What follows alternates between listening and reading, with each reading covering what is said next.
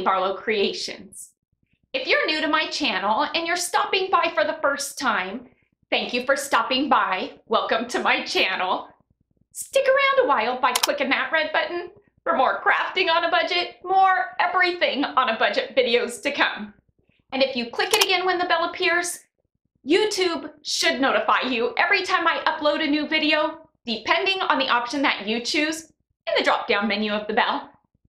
If you're interested in following me on social media, you can find those links, you guessed it, in the description box below. What have I got going on for you for today? Today, I am bringing to you another new series of DIYs that is interchangeable. You know, I feel like this past year, I am all about those, but who doesn't love those DIYs that you can keep up all year and just interchange small pieces in and out of them to suit the season or the holidays? Those are amazing, right? They're budget friendly, and these are ones that you can keep up all year, and that's what I love about them. Today's DIY is just that. It's another one of those. This is one I think you're absolutely gonna love, and it is using Dollar Tree items, which is great, right? So I'm gonna quit my gabbing. Let's jump into it and let's do some Dollar Tree seasonal DIYing on a budget, because why not? That's what we do here, right?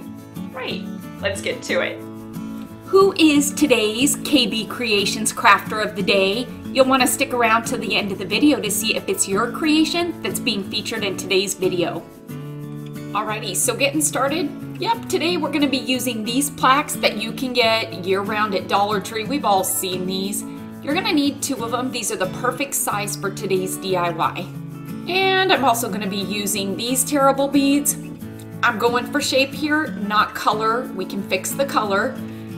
The glue I'll be using today is this wood glue by Super Glue that you can find, guess where? In the tools section, not the craft section. I'm going to go ahead and place a bead of glue along that outside edge of the plaque. Then I'm going to place the beads right along that bead of glue I just placed. Now I'm making a stand. This is a stand that I just recently made, but there is a twist to this stand. Not only am I using square beads this time instead of round, but I am going to be making this stand a bit different than the last one, so you'll want to stay tuned and stay with me because I promise you this is something you're absolutely going to love. This is a fun piece, and did I say it's a piece that you can keep up all year round that has interchangeable parts to it. Oh my goodness, that's the best part of this. So with this plaque, let's get back to DIYing. I'm going to place beads along all 4 edges of this plaque. Just like this. Boy, oh boy, do we have a hodgepodge of items on this stand, don't we? We've got every color under the sun here, but we're going to fix that. This is called repurposing items. That's what's great about getting budget-friendly items like this at Dollar Tree, because you can make something amazing out of them just by repurposing them. That's called creating and thinking outside of the box. So like the last stand, once I've got all the beads in place and they're pretty well dry, I'm going to go ahead and run a bead of glue along the top of all of these beads. A bead of glue along the top of the beads. I'm a dork, I know it. Then I'm going to place the other plaque face down. That way we've got the back side of the plaque up, so we don't have to worry about, yes, covering up the design on these plaques. It's just going to be in the middle there. Nobody's going to see it. You know how I am about these holes, so yes, I am going to take some of Dollar Tree's spackling and fill them in, because why would we have holes if we don't need to have holes when we can use this here stuff, plug them up, and yeah, we've got a nice solid plaque without, holes in it. Quick trick, we all know that these pesky stickers are so hard to get off. They are a pain in the butt. Who likes taking them off? If you take a blow dryer or a heating tool, run it over the top of them and get them a bit warm, yes, they'll peel right up in one piece.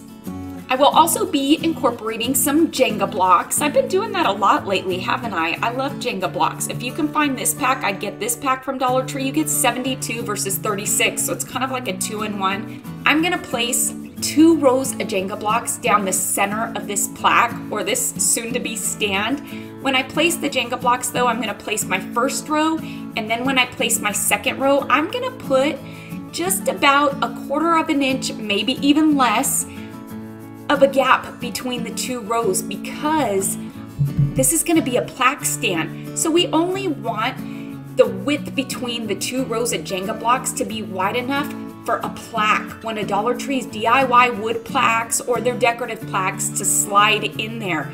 You know where I'm going with this. Isn't this gonna be great? Wait for it. Because, did I tell you, I'm also bringing to you a reversible DIY plaque that's gonna go in this DIY stand that we're making here, that you can keep up, did I tell you this too, all year round.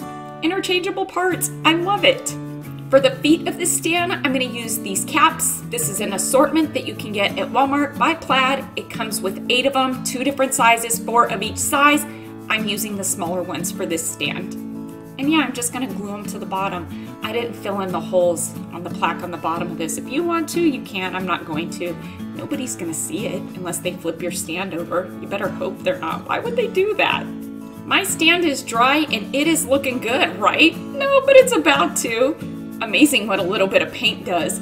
I'm gonna use some of Waverly's Ivory today. I'm going with a nice subtle cream versus the cashew. So I'm sticking with the lighter color because I wanna keep this stand as neutral as I can so it'll go with each of the holidays or the seasons for those DIY plaques that I will be bringing to you throughout the year that are going to slide into this stand. Isn't that cool? Today's is going to be reversible. I'm not sure if everyone will be reversible. I'm surely gonna try to aim for that, but we'll see. So with this stand, I had an envision of what color I wanted it to be when I first started out. Today, you're gonna see this is an example of me not liking where I was going with the color. Wasn't super happy with it, but you'll see how I fix it. So again, I started off with a good couple base coats of the ivory. Then being true to my nature, I went in with the walnut stain while the ivory was wet and just kind of dry brush stroked over that ivory, trying to give it that clouded, smooth look. But as it started to dry, that walnut stain started to turn kind of a not the brown I like. I don't know what happened. I don't know if there's something in the ivory paint that kind of changed the color of the walnut, but I wasn't super excited about the color that it turned out. It might be for some, but I wasn't feeling it. So because I wasn't feeling it, I decided I was gonna try and fix it and decided to go in with some of this Hello Hobby Cafe Noir chalk paint. Yes, what is that word? Oh my word. Anyway, this chocolate brown, that's what I'm gonna call it. So I decided just to slap some of this on. Now fear not, I am not going to leave it looking like this. You know that. I thought that just kind of darkening this up a bit would kind of go with my decor a bit more. Now keep in mind, when I do these DIYs, I do them based on the color and the style of my decor. I'm just merely, like I always say, bringing you the idea of the project, and it's up to you to have it suit your decor. Do it in the colors in which are gonna work for you. And that's where my favorite saying comes in. You take what you like, you leave what you don't, and you get creative, and guess what you do? You make it your own. You put your own twist on it. Once it was dry, I must have forgot to press record. I did go over this with some sandpaper to kind of smooth it out, blend it in, distress it. Now I'm happy. The plaque that I'm using for today's stand is this pumpkin plaque. This is a wall decor plaque that Dollar Tree has in stock right now. You see what I'm doing, you know the drill. We're gonna fill in those holes. On the back side of this, because this is a double-sided plaque, one side's gonna have fabric, one side's gonna be painted, so I figured the side that had the fabric on it, I would do the decorative side because the lettering and the glitter is elevated. Even if you try to take sandpaper to the other side, it's still elevated. So if you go to paint it, it's gonna show through. So just use fabric on that side if you're doing this DIY with me, or even paper. Since this is a blank canvas on the back side, I'm gonna go ahead and use this for my painted side and give it a good base coat of Waverly's white chalk paint. And this paint, yes, a subscriber sent it to me. You guys rock. Once I got a good couple coats of paint on it, I'm gonna use some blue painter's tape and I'm gonna section off some sections of this plaque because what is my Halloween theme this year? Candy corn. How fun is that? It's so cute. The orange part, I'm gonna be using this pumpkin chalk paint by Hello Hobby. I will tell you that when working with the Hello Hobby, I have noticed that it is in fact a thinner paint than the Waverly chalk paint. It is a bit thicker than Apple Barrel and Folk Art, but it's definitely not a one coat paint like Waverly is a lot of times, which is kind of a bummer, but it is what it is. We're not gonna dwell on it. We're gonna work with what we have. I am loving the color orange that this is. It's just gonna take a couple coats. So like me, I turn on my oven to 135 degrees and I'm gonna pop it in the oven for about 5 minutes so my paint gets good and dry. If you're uncomfortable with that, don't do it. I'm not telling you to do it. I'm just telling you what I do because I'm comfortable with doing it. If it's still hot where you live, take it outside and let it dry outside. Once it's dry, look at how satisfying this is. You just peel that tape right up and you've got a perfect line. I am going to take some sandpaper and just kind of smooth out that line where the orange paint and the white paint meet, because I don't want a line when I place, guess what color I'm putting down there? Yellow, yes. And like I said, I am going to use the same tape because why wouldn't I? Place it on the bottom half here using some Hello Hobbies. What paint is this? Ah yes, this is Tuscan Sun. This is very similar to Waverly's Maze. I'm gonna give this bottom section a nice couple good coats of this Tuscan Sun yellow paint to make, can I say it again just to drive you all crazy? Yes, a candy corn pumpkin. How cute is this already? It's gonna be cuter when it's done. And don't forget, we still have a backside of this pumpkin to DIY. That one's gonna be a fall and harvest one. I can't resist it. Who doesn't like satisfying when you pull something up like that and it comes out perfect? How fun is this? Pumpkin needs a stem, so I'm gonna go with Hello Hobbies, it's a brown, what was that? Cafe something, yes.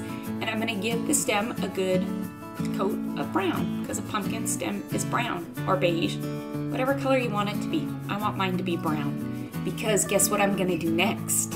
Yep, I'm gonna add some stitching to this, and can I just tell you that this new paintbrush that I found is amazing for stitching? You can find it at Walmart. I don't know the brand name, shame on me for that, but it comes in a 5-pack of smaller paintbrushes. It is an assorted pack. There are no larger paintbrushes in it. It is all just the fine paintbrushes, and I love this brush. It is perfect. I picked up a couple packs because you know I do so much stitching on my tiered trays and my DIYs, and this works perfect for it.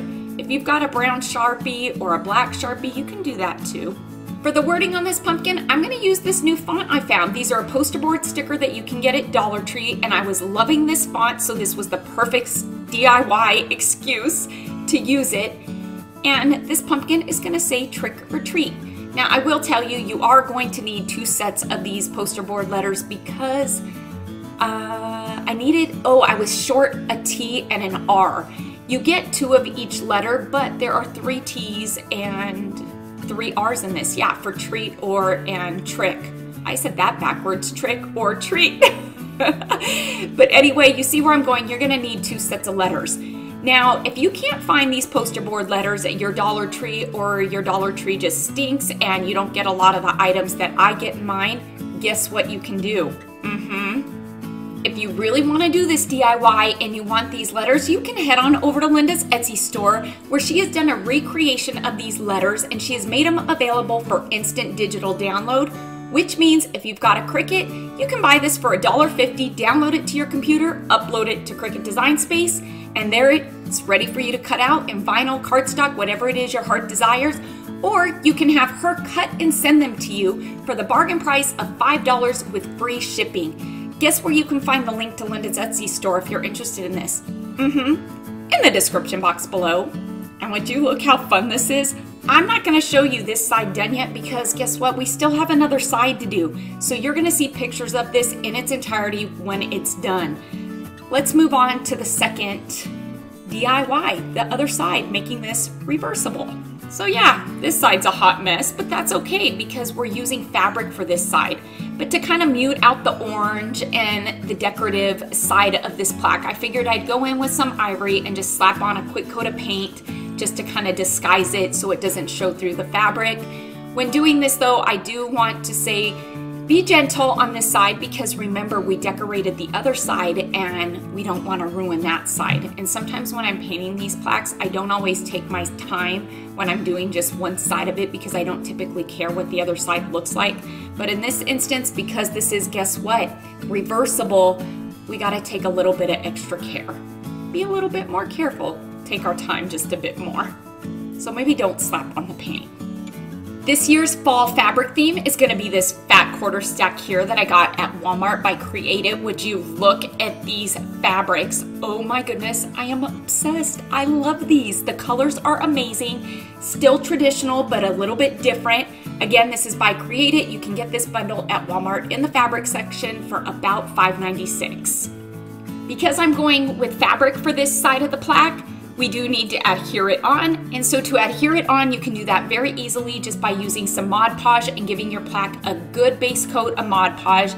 Again, we want to be careful. We don't want that Mod Podge spilling out onto the sides of our plaque because we've got one side already done. I'm going to keep reminding you of that because I kept reminding myself of it because I didn't want to have to go back and fix it. And then we're going to go ahead and place our fabric over the Mod Podge. And I just need to point out to you, look how much just one coat of paint really kind of muted out the decorative side of this plaque. And that was all we were going for this. So it kind of helps those fine little details that you do just to kind of make your DIY look a bit better. You don't want any of that decorative stuff on this plaque showing through your fabric, right? Right. Okay, so back to DIY. Once I've got the fabric on, I am in fact gonna go back in with a second coat of Mod Podge over the top of the fabric. I'm gonna give this a couple hours to dry. I'm gonna, again, put it in my oven. If it's hot outside, put it outside, but Mod Podge does take a minute to dry, so you're gonna wanna let it get good and dry. Once it's good and dry, you're gonna cut off that excess fabric, giving you a perfectly covered, yes, pumpkin plaque with this beautiful fabric from the Fab Bundle that we got at Walmart. I love this. For this pumpkin, I am gonna distress the edges. I wanna add some shading. I wanna add a bit of dimension. And so to do that, I'm gonna use some of Tim Holtz Distress Ink in the color of Walnut Stain. Using a stiffer paintbrush or a makeup brush, I actually cut the bristles down on this and made them shorter. By doing that, it really does make your brush a bit stiffer. I can then put my brush in the Distress Ink and I can shade the edges. Just going along those edges in a circular motion is gonna just give it some dimension. It's gonna add depth to it and it's going to distress it and make it look aged. That's what we're going for, right? Once I get the sides done, I am going to go in and add the depth to it. And I want to do that just by adding 2 lines to the side to make it look more like a pumpkin, to give it some dimension. Yes, and it's amazing what just these 2 lines do when you do that. I have this embellishment from one of the fall harvest plaques that I got this year, and I don't throw stuff like this away because I love the shape of it. And it's something that you can very easily alter or repurpose for another DIY, and that's what I'm doing today. And I did add some distressing to it, although I didn't show you. This is going to get hot glued right into the center of this plaque. How fun is that, huh? Pieces that you just kind of hold on to and then you find a purpose for them later on. I love wood letters by Crafter Square. For this DIY, you're gonna need just 1 pack of these because you only need 1 of each letter. So keep your eye open for these at Dollar Tree, pick them up. And with these, I'm gonna spell out the word harvest, and I am using, guess what I'm using? Yes, Waverly's Antique Wax to do that because it is the perfect brown for this. And the word harvest is going to go on this embellishment tag that I pulled out of, yes, my stash, and I'm repurposing it. Now, had I just put harvest on the pumpkin itself without this embellishment, it would have looked okay, but look at how great it looks being added onto the top of this embellishment tag that I kept because I didn't throw it away. I added it to my stash, not knowing when I was gonna find use for it, but when I saw it, I thought it is perfect. It is the perfect touch to add to this pumpkin reversible plaque that we're making for our stand. Now again, I'm just putting this out there because here on my channel, we are all about options and alternatives. If you can't find those poster board letters and you can't find the wood Crafter Square letters, but you really want to do this DIY, you can head on over to the Etsy store where she has again recreated these wood letters for the word harvest in instant digital download for $1, or you can have her cut and send you a vinyl decal for the bargain price of $3. Again, you know where you can find Linda's Etsy store. Come on now, in the description box below. Because this is in fact a fall and harvest DIY, it calls for raffia instead of twine, I know. But raffia, it can be unruly to work with, a pain to work with because of how stiff and how folded and bent it is. You know what? If you wet it, it will straighten it out, it will soften it up, and it makes it so easy to work with. This pumpkin needs some raffia around the stem, and of course I am going to stay true to my nature and finish both these sides off with a raffia bow instead of a twine bow. Seriously, I love this. Look at how fun this is. Double-sided, reversible. Let's go put it in the stand. Okay, I gotta say, I love this DIY, and what I love about it is that Dollar Tree has these plaques for every holiday, so how fun is it gonna be to DIY a plaque for this stand for all year round? Yes, I love that. Who doesn't love these kind of DIYs? Who is today's KB Creations Crafter of the Day? It's going out to Michelle, who is bringing to us her recreation of my Dollar Tree DIY milk jugs. Lovin', lovin', lovin' your take on these, and I love how you weren't afraid to add color to it, Michelle. Turned out amazing. Thank you so much for sharing your creations with us today. If you're interested in being featured as a crafter of the day in one of my videos, submit a picture of one of your recreations of a DIY that I've done to either Facebook or Instagram. If you want to DM it to me, you can. Then you just simply have to look out for the end of each video to see if it's your DIY that I will be featuring in that given video.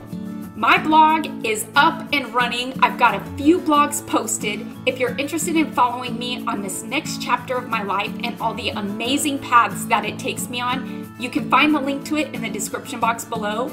This is where I get personal. Everything is personal, including this blog. How fun is this stand? I love this, using Jenga blocks, using plaques. There are so many DIYs that we can do using these to interchange those pieces, and I'm so excited to bring you more of these pieces as the seasons and the holidays come.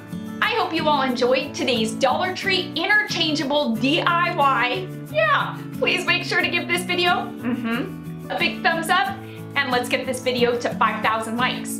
Because like I always say, each and every one of your thumbs up and the comments that you do leave down below, they really do help my channel to grow, and it helps YouTube to notice me just a bit more.